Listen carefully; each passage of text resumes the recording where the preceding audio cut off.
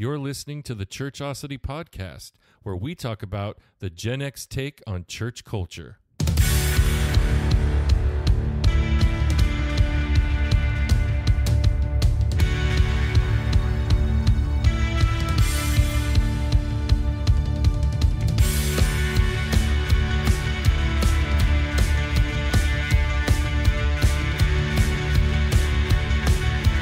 I've got a bad feeling about this. What's going on, everybody? Welcome to another episode of the Churchosity podcast. My name is Heath Brady, and I am your host. My name is Andrea Brady, and I'm your co-host. We're just a couple of Gen Xers doing the very best that we can at giving our perspective on church culture.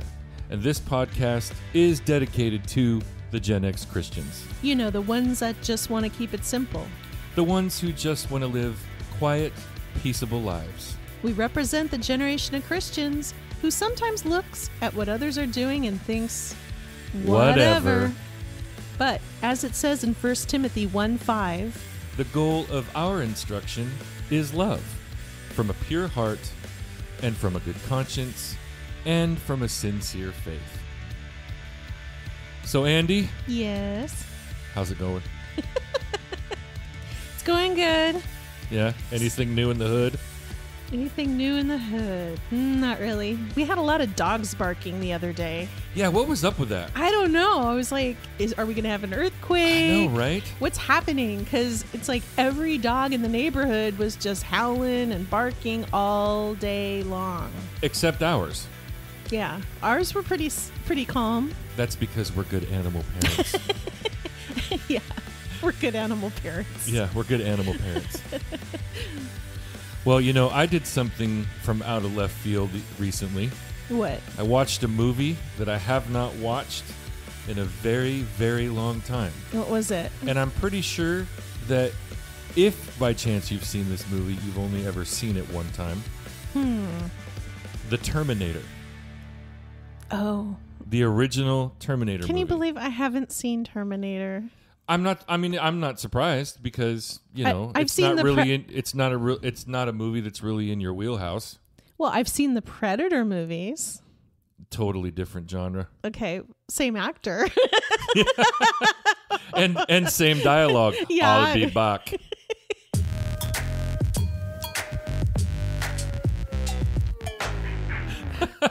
Yeah. That's funny. Well, I mean, I probably like them if I watched them, but I just wasn't into it when they came out. Yeah, it's science fiction. It's not one of your forte tastes of movie genres. Mm-hmm. It's one of mine. Yeah, I remember this movie. I think it came out, I want to say like 86, 87, somewhere in there. And, you know, there's a lot. If you look on like Amazon Prime and Netflix, and I think maybe even on Paramount Plus, you'll see all of the Terminator movies that there are. And recently, I was reading an article about how the most recent Terminator movie in the franchise basically killed the franchise. And it really is not a good movie. It's very nostalgic because they bring back Linda Hamilton's character for one last time. But she was the original Sarah Connor from Terminator movies. Okay.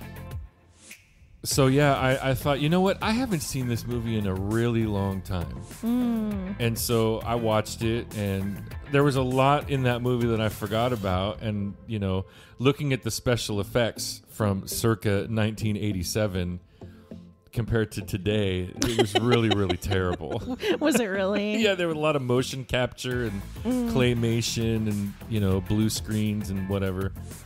But I remember when I saw the movie in real time, like when it actually came out back in the day, I remember everybody talking about how unique of a film it was because it was a concept that had never like been played around with in Hollywood, in movies. Which was?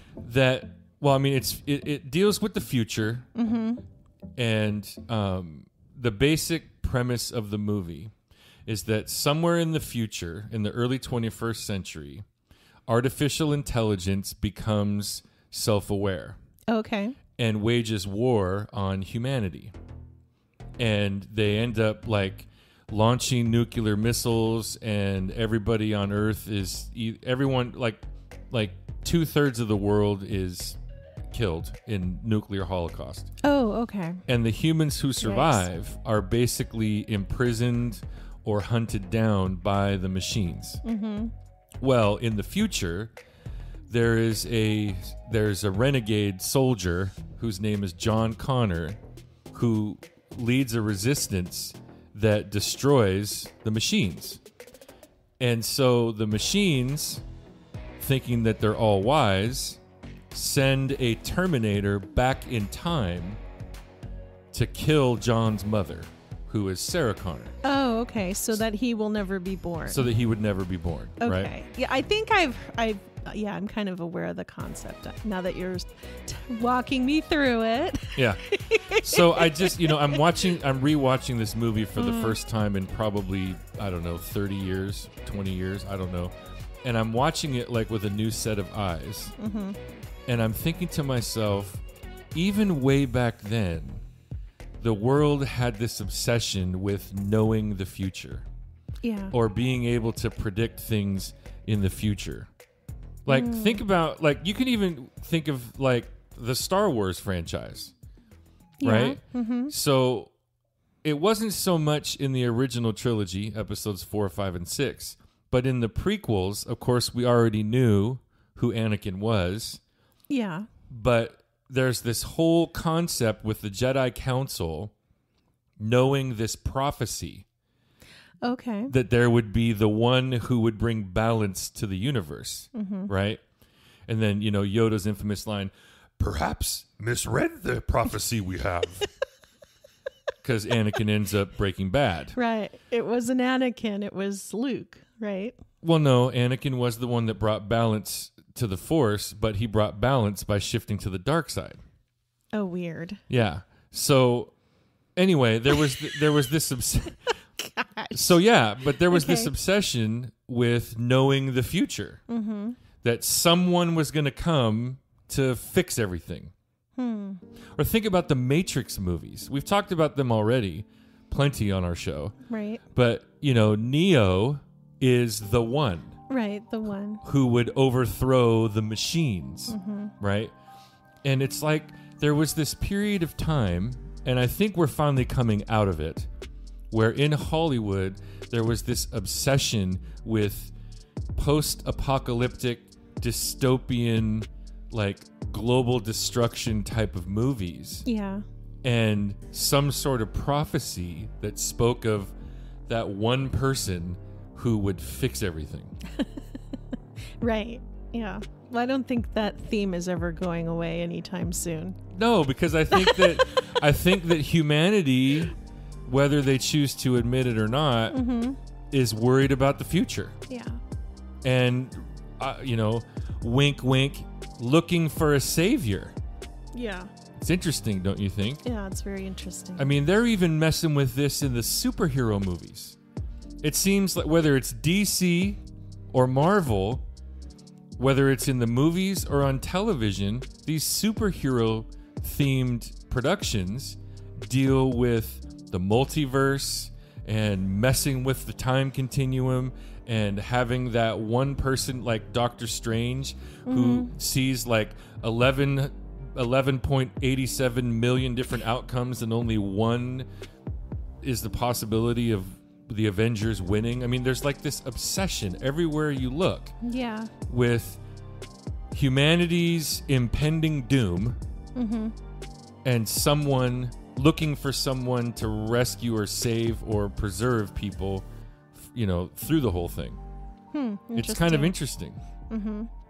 And so as I, this last week, have been pondering all of these things, you and I had a conversation about something new that we want to bring to the podcast. Oh.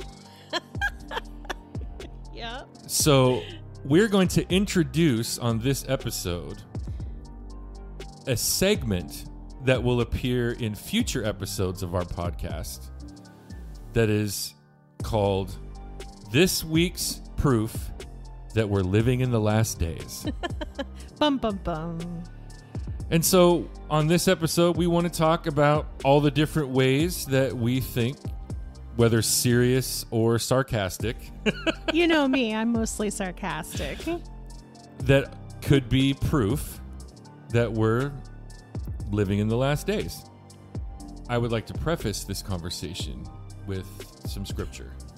All right. Which is usually a good place to start, don't you think? Oh, yeah. Yeah. We love the Apostle Paul. Love him. And he writes some very, very interesting words to his protege, Timothy, in both the first and second letters of Timothy. And in 2 Timothy chapter 3, beginning in verse 1, Paul writes, "But realize this, that in the last days difficult times will come. For men will be lovers of self, lovers of money, boastful, arrogant, revilers, disobedient to parents, ungrateful, unholy, unloving, irreconcilable, malicious gossips, without self-control, brutal, haters of good, treacherous, reckless, conceited, lovers of pleasure rather than lovers of God, holding to a form of godliness, although they have denied its power." Now that's a pretty brutal list. Wow. That Paul gives to describe the condition of humanity in the last days. Mm-hmm. And Andy? Yeah. For our listeners, would you like to unpack just briefly what we mean when we talk about the last days? Well, we're talking about, the time leading up to Christ's return. Exactly. That it's getting closer and closer. Right. In the book of Matthew, when Jesus was explaining to his disciples that even though he was going to go away, that he would return. And he gave signs. He told them that there were signs that would be pointing towards his return. One of the things that he said to his disciples was that as it was in the days of Noah, so shall it be when the Son of Man returns. So then obviously you want to go back and look in Genesis 6 and 7 and find out what things were like back in the days of Noah. Oh, man. Well, when you go back and read in Genesis chapter 6, you find some rather interesting things about just in fact what life was like on the earth during the days of Noah. In Genesis chapter 6, beginning in verse 5, it says that the Lord saw that the wickedness of man was great upon the earth, and that every intent of the thoughts of his heart was only evil continually. So when Jesus is talking about what things are going to be like when he returns, he's talking about this period of time. And when you couple that with what Paul says to Timothy about the way things are going to be during the last days, and he describes what the human condition is going to look like, yeah, I see a serious parallel there. Right. Because if the heart and mind of humanity is to do evil continuously, you're going to be lovers of self, lovers of money, boastful, arrogant, etc. I don't think that we have to look too far on the horizon to see what we're talking about here. Right. I'll just turn on the TV. Just get in the car and drive around town. Right. What are some examples, Andy, that you can think of that would be proof that we might be living in the last days right now? Well, let's see. And they can be serious or they can be sarcastic, but... Well, I don't know. Sometimes, when I was growing up, my grandparents or whatever would say something like, "What's this world coming to?" when they're watching the news. Or if they turned on the TV and, maybe they accidentally turned on MTV and saw some music videos. "What's this world coming to?" Oh gosh, and back then the videos were quote unquote clean. They were. Oh my goodness. Well, I don't know. I'm, racking my brain. Let's only go back maybe a few years. Okay. When the Notre Dame in Paris burned down, I was like, this is it. The end is near. I mean, besides like the Vatican or some other, that's like one of the biggest Christian churches that's iconic in the world, and it burned down, and it's been there since like, I don't know, the 1400s maybe. I mean, it's just been there forever. And we've been there. And I saw it when we saw it burning on the news. I was just like really sad. You and I cried really hard. Yeah, and I just I thought, oh no, the end is near. What else is gonna happen? And that was in 2019, actually. Has it been that long already? Yeah, it was March 15th. Or no, April 15th, 2019. Oh my goodness. Yeah. Boy, the last 2 years of COVID have really like made time just dance by so quickly, haven't they? Yeah. And then I think when Billy Graham passed away, that was definitely like, he was such an icon and, one of the last great, evangelists, I guess. Yeah, it's weird to think that Billy Graham has gone home to be with the Lord. Yeah. Like that's somebody that you thought was going to live to be older than Moses. I know. That was in 2018. Wow. So we had Billy Graham pass away in 2018, and then Notre Dame burned in 2019. Oh my goodness. And then COVID in 2020, followed by murder hornets.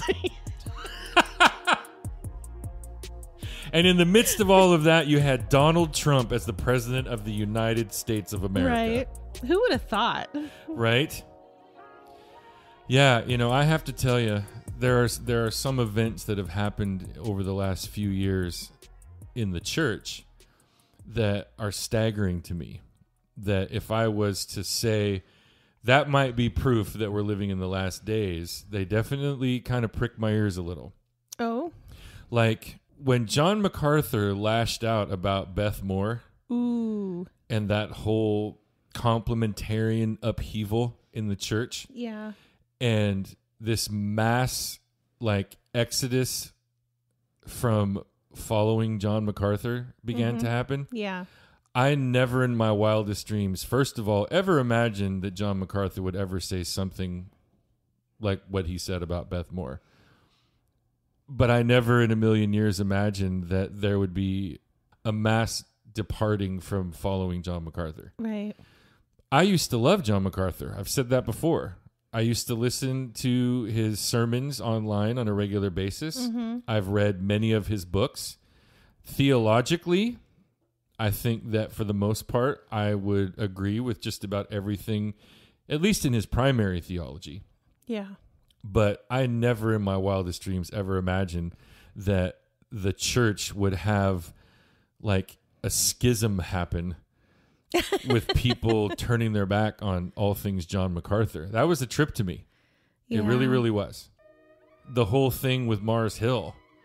Oh, yeah. That was big. That with was a Driscoll big disaster. and all that stuff. Yeah. And the fact that he just less than 2 years after abandoning the church that he had basically destroyed in Seattle and starting a new church in Arizona, and the fact that that's thriving, and that he's turned his back completely on the theology that he held when he planted and built the Mars Hill Church. That's pretty. And he's swung in the other direction.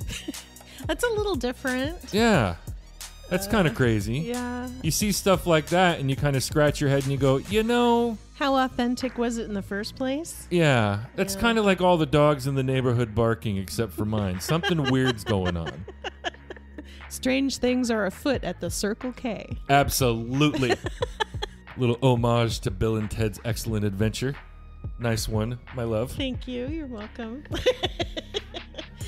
I have to say that as an American, as an evangelical American, it was really exciting to see what I perceived as a major turn in American culture when Barack Obama became our first black president. We're not getting into politics now, are we? We're not. No. We don't talk politics. Just bear with me, okay, listeners of Churchosity. Oh, okay. Bear with me, co-host. I just kind of felt like there was this global universal celebration that the United States of America had finally, at least in some regard, gotten over itself by electing its first black president for 2 consecutive terms. And then immediately after that, there was the golden opportunity for the glass ceiling to shatter. Oh, okay. And Hillary Clinton, who could have been America's first woman president, lost to Donald Trump. Yeah, well. That's definitely proof that we're living in the last days. I think that America is overdue for needing a good spanking from a mommy. True. Well, I've got some proof that we're living in the last days. Lay it on me. The Jeep Gladiator. What? I'm sorry. I hate it, and I think it's ugly.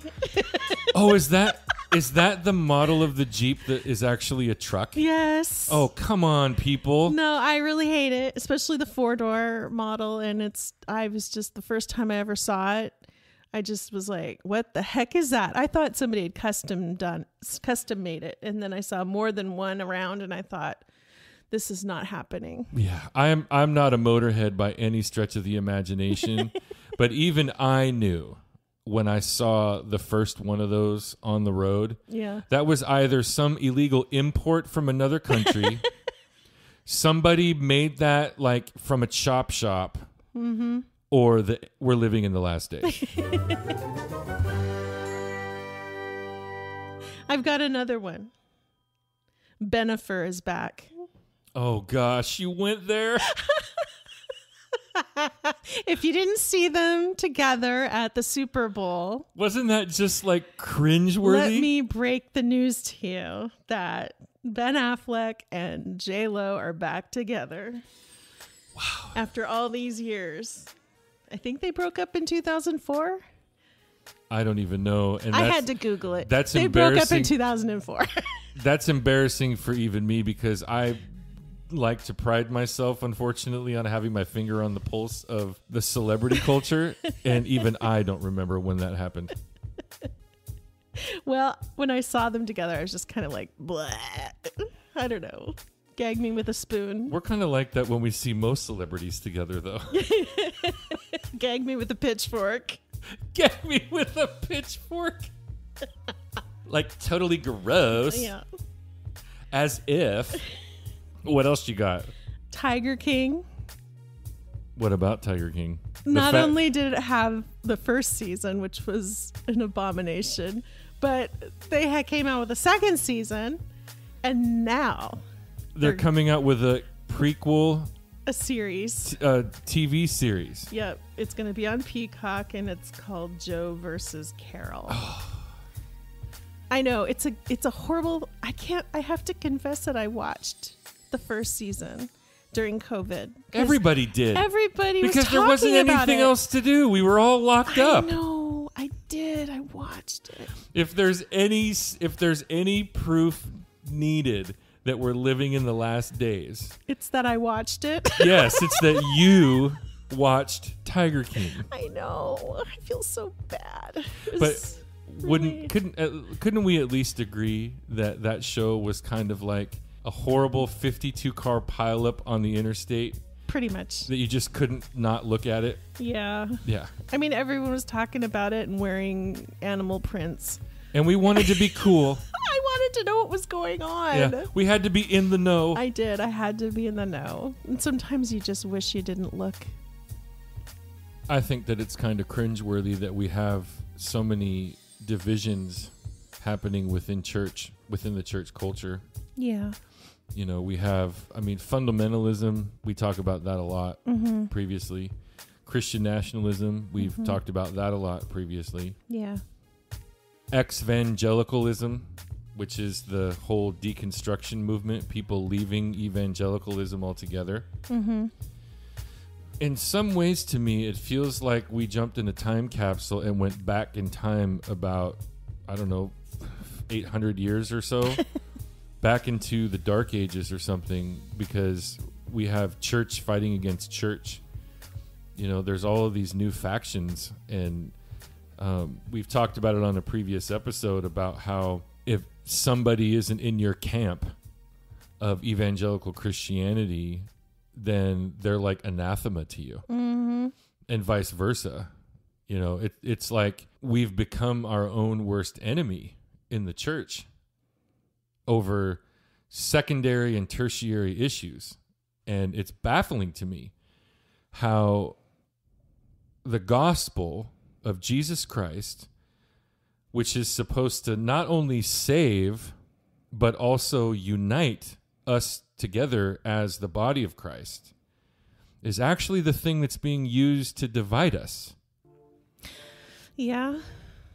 Or the way that we practice our worship on the Lord's Day, or the music that we listen to, or whether we're pre, post, mid, or all millennial, or, whatever it might be. If we believe in vaccinations or not getting vaccinations, if we believe in mask mandates or no mask mandates, if we think that COVID is legit and we should trust the science, or if we think that COVID is make-believe and we're all a bunch of sheep. Right. Fill in the blank. Mm-hmm. And again, we're talking about what's going on in the church. Yeah, it's all a distraction. I mean, that everything that I just said really echoes to me the church's role in being lovers of self and arrogant and revilers and unholy and unloving and irreconcilable and even malicious gossips.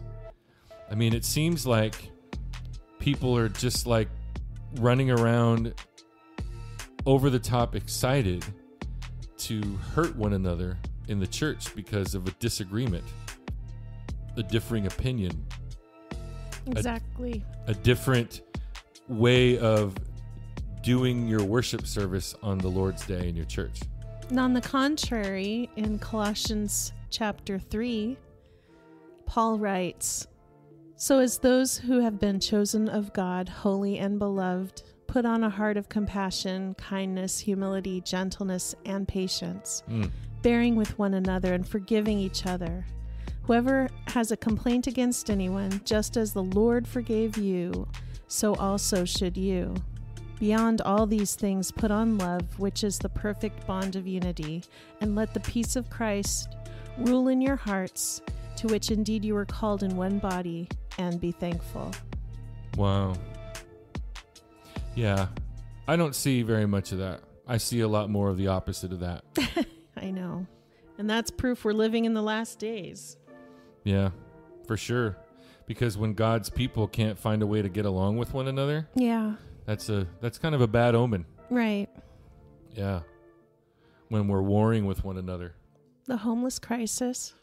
You realize there's over 500,000 people in the United States that are homeless?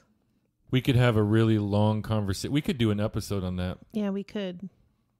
But for the sake of this conversation, what about the homelessness in America makes you feel like it's proof that we're living in the last days? Well, a lot of those people that are homeless are lost in that they're mentally ill or addicted to substances, or they've lost their jobs and they don't know where to go or what to do or who to turn to, and I just think that a lot of us who are the haves and not the have-nots, a lot of people harden their hearts and don't want to look at it anymore. Right. Because there's so many people that are out there. If you're living in a major metropolitan city, I mean, there are a lot of people that are living in parks and on the sidewalks.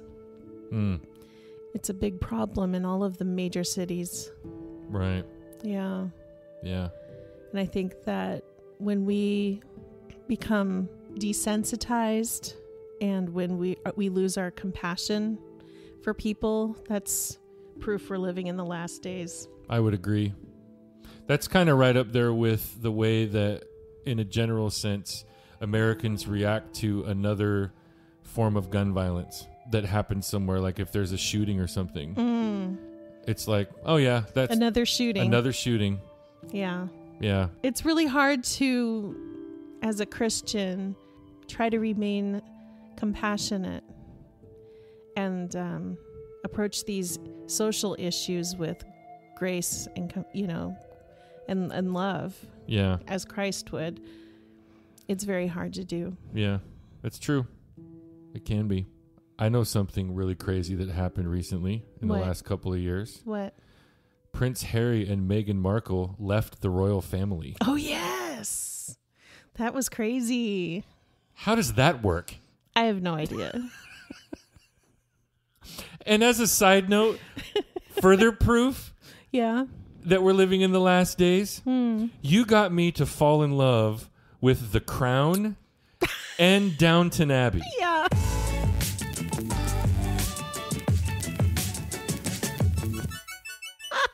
I did. There you have it, ladies and gentlemen. Definite proof that we're living in the last days.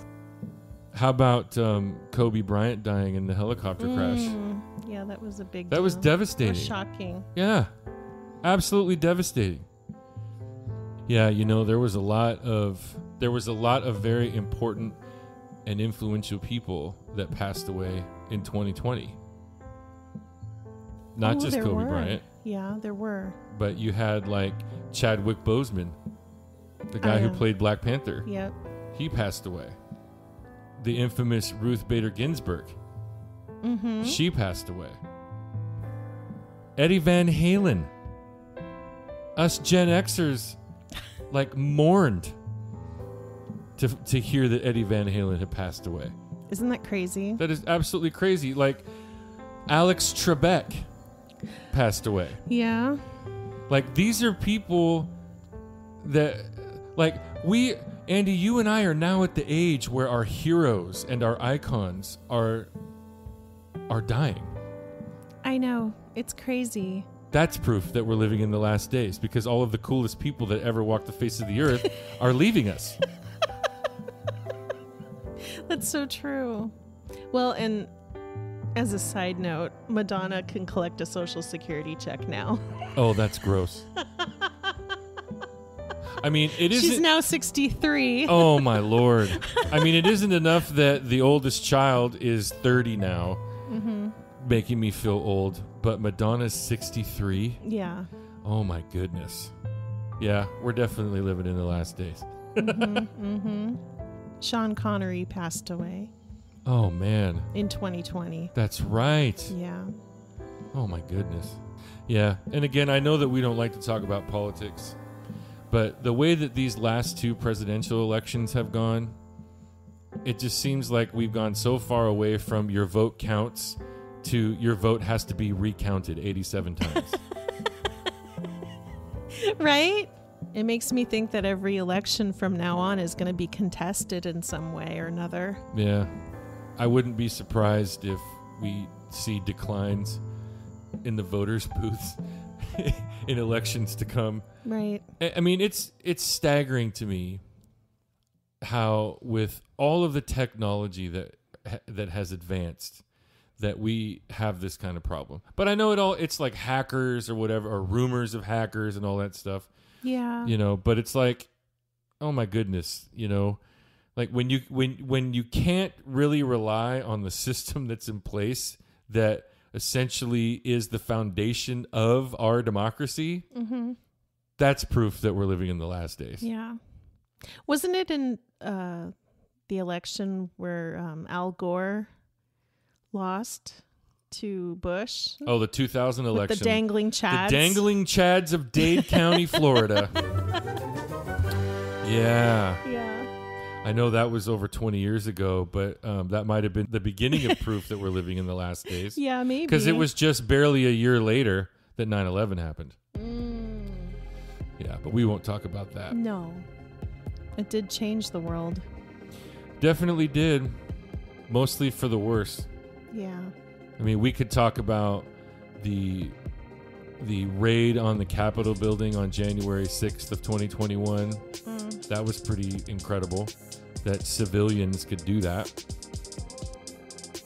In light of all of these things that we've brought up, some of them in jest, some of them serious, but all of them with the intent of pointing into the direction that we are, in fact, most likely probably living in the last days.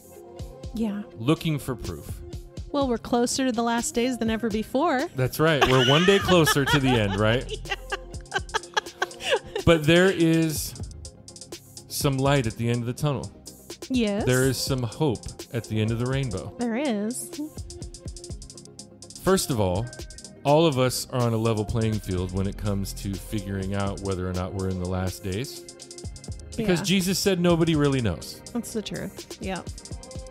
But the other thing is, especially if you are a Christian, if you name the name of Jesus as your Lord and Savior, then whether we're living in the last days or not, but especially if we are in fact living in the last days, Jesus is your hope.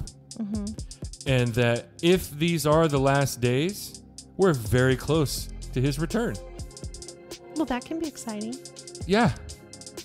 And that's going to be greater and more exciting and more joyous and more earth-shattering than any of the good, bad, or strange things that have happened over the last several years in this country, all over the world, wherever or whenever they happened, even if they might in fact be proof that we are living in the last days. And that's all we have to say about that. Thank you for tuning into another episode of the Churchosity Podcast, the show where we try to give you the Gen X take on church culture. And thank you once again to my amazing co-host. You're welcome. Be sure to follow us on all the socials. That's Facebook, Twitter, and Instagram. Our handle is @ChurchosityPod. Drop us a message and give us your feedback because we'd really love to hear from you. And if you might just so happen to be listening to this podcast on either Apple Podcasts or Spotify, please be sure to give us a rating and leave some feedback about the show. Those not only help promote the podcast, but also help promote it so that others can find our podcast a little bit easier. Additionally, don't forget to spread the word about the Churchosity Podcast. Be sure to tell a friend what we're doing here. Yeah, let them be part of the conversation too. But always remember that the goal of our instruction is love. From a pure heart. And from a good conscience. And a sincere faith. So we thank you all once again for listening, and we'll catch you next time on another episode of the Churchosity Podcast. Peace.